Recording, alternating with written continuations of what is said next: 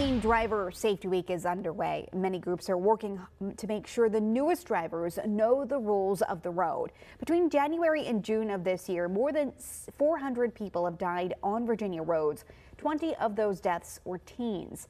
Experts say it's important for teens, both as passengers and drivers, to speak up if they don't feel safe in the car.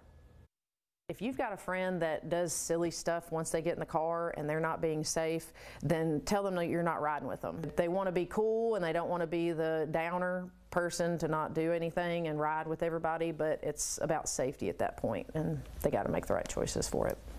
The National Road Safety Foundation says automobile crashes are the #1 killer for teens in the United States. They're reminding young drivers to drive sober, buckle up, and keep the phones away.